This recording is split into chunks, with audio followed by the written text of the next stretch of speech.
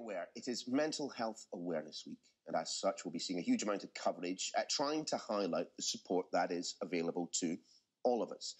Over in the United States, one former music producer has taken a somewhat different approach when it comes to highlighting issues around mental illness. Shanti Das speaks to some of the biggest stars in US music and sport about their experiences. Here's a little excerpt from our conversation with Ludacris. You know, FaceTimes and things of that nature, they're so important right now because meaningful relationships is probably the most important thing that's going to keep you sane and keep you in a positive attitude right now. So I'm telling Shanti on live right now, if you need to call me tomorrow, you need to FaceTime me, you better do it because I'm going to uplift your spirits. I'm going to talk the same way I'm talking to you right now. We're going to get through tomorrow. And Shanti Das joins us now from Atlanta. Shanti, it is really good to see you this morning. Thanks very much for being with us. Just looking at your conversation with Ludacris there, I mean, I'm not sure I've ever seen an interview with him which hasn't put a smile on my face. But just tell me a little bit about the struggles that he and some of your other guests have had, because one has to say, when you're thinking about problems around mental health, you don't immediately think to stars of stage, screen, and the world of sport. Absolutely. Good morning, Neil. You know, it's interesting what I'm finding is so many of the celebrities that I'm talking to, they're humans just like all of us. And I think one thing that we've all learned through this quarantine is everybody's level of anxiety right now has been heightened. I think it's also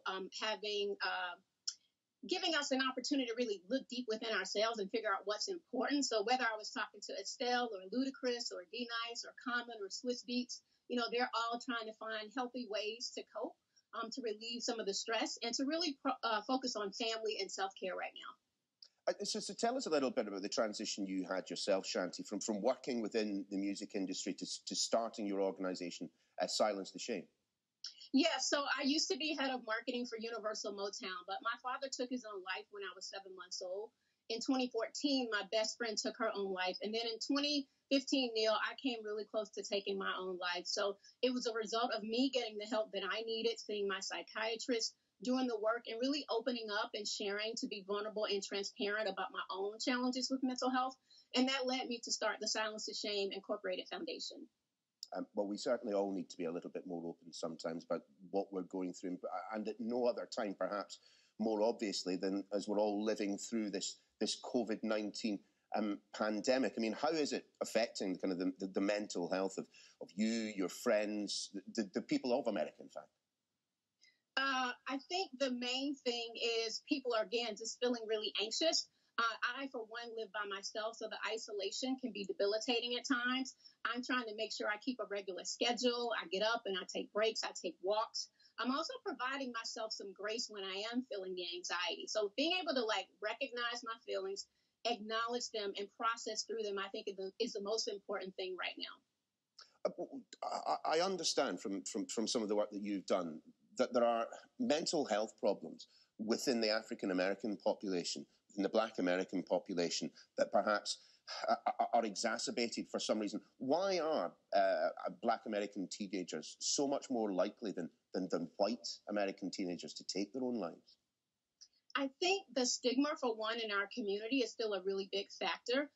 You know, we don't want to feel like we're quote unquote crazy, or we feel embarrassed sometimes in our communities when we're open and we speak up and talk about our mental health. So that's the work that we're trying to do with Silence the Shame, is really erase the stigma, particularly in our communities of color, so that our teenagers, you know, will be more open to sharing. You know, we're really trying to normalize the conversation around that population.